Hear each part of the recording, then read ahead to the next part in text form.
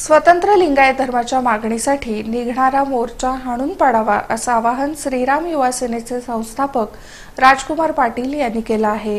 रविवारी 3 जून रोजी आयोजित करण्यात आलेल्या देशव्यापी लिंगायत धर्म महामोर्चास सोलापूर शहर जिल्ह्यातून कोणत्याही प्रकारचा पाठिंबा मिळालेला नाही। काही जण फक्त नेतृत्वाच्या लालसेपोटी हा मोर्चा सोलापुरात आयोजित करत आहेत।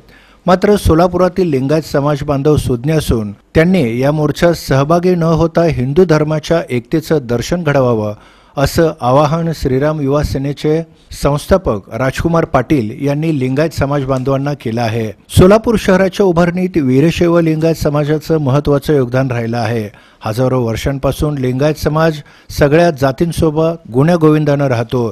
हिंदू धर्मातील अशी फूट श्रीराम युवा सेना कदापिही सहन करणार नाही असा इशारा देऊन लिंगायत समाजातील आणि हिंदू धर्मातील देव एकच असताना हा धर्म वेगळा कसा असू शकेल असा सवाल देखील राजकुमार पाटील यांनी केला आहे। हिंदू धर्मात फूट पडून स्वतःची राजकीय पोळी भाजून घेण्याचा प्रयत्न काही जण करत असून हा प्रयत्न हाणून पाडावा आणि हिंदू एकतेचा संदेश द्यावा असं आवाहन देखील राजकुमार पाटील यांनी केलं आहे।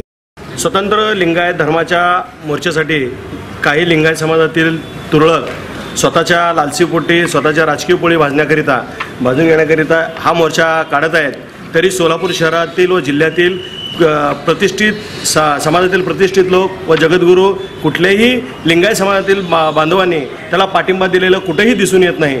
पण हे अतिशय चुकीचं गोष्ट या सोलापूर शहरामध्ये घडत आहे। मला खात्री आहे सोलापूर शहरातील सगळे सुज्ञ लिंगायत समाजातील लोक माता भगिनी ह्या मोर्चाला पाठिंबा देणार नाहीत किंवा जाणार नाहीत आणि जाऊ नये म्हणून सोलापूर शहर श्रीराम युवा सेनेच्या वतीने या ठिकाणी आम्ही आव्हान करीत आहे।